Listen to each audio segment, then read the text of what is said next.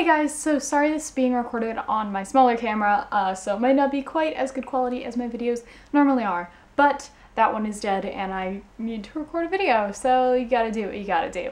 But today I wanted to talk to you guys about my 5 favorite Christmas books, or books that have Christmas in them. Now first things first, most of the books behind me are not mine. This is my flatmate's bookshelf. The bottom 2 shelves are mine, and this is done by my flatmate, Rosanna, and it is a quote from The Fault in Our Stars.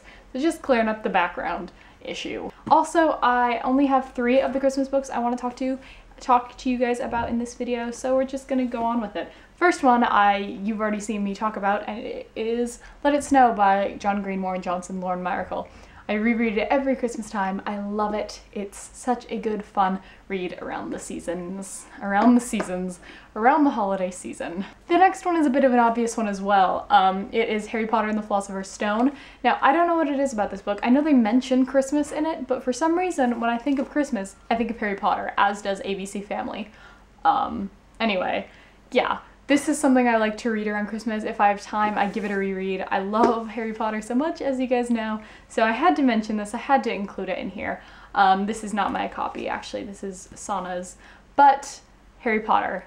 I love reading Harry Potter. I think it's just because I love Christmas and I love Harry Potter, and so I like to experience them together. The next book is Letters from Father Christmas by J.R.R. Tolkien, and this is a collection of letters written by Father Christmas to J.R.R. Tolkien's children.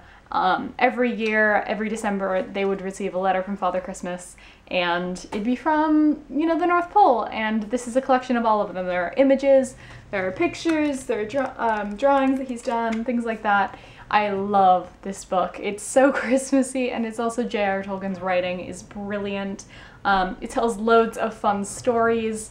It's just a really, really good read and really beautiful. I highly recommend it. I think it's a great gift as well. I just hit myself in the face. Now the last 2 I don't actually have copies of. I'm sure we have a copy of the first one, and it's somewhere in the flat, I just couldn't find it, and that is The Lion, the Witch, and the Wardrobe by C.S. Lewis. I love reading them around Christmas time. I think it's really... The thing about C.S. Lewis's writing is that I'm really torn on it. I like it a lot, I like the books a lot, I like the story. I think he's a good storyteller. I don't think he's a particularly good writer in those books. That's just my opinion, but I like that it's left up to the imagination, and that is what I think makes him a really good storyteller. So I think that's really fun to read around Christmas time as well, because, it's about Christmas. There's a lot of Christmas in it. And the final book is a book that I read every year. I was actually read it by my mom growing up every year. She read it to me and my brother, and that is The Polar Express. And you guys have probably seen the film, but if you haven't ever read the book, it's so good. It's a picture book, but it's quite a long one, if I remember correctly. It's gorgeous. It's such pretty images, drawings, and it's such a good story. It's such a beautiful story of Christmas. And I think it's definitely worth a read. And especially if you have any children, any cousins, any siblings, any children of your own, that's a book you should get them for Christmas. Let me know what your favorite Christmas books are in the comments. Sorry I don't have more. I find that a lot of the Christmas books I read are a bit too cheesy for me. Like things like The Christmas Shoes and I don't know, things along that vein. But if you have good Christmas books, let me know what they are in the comments. Sorry, I didn't even mention I'm wearing a Christmas onesie.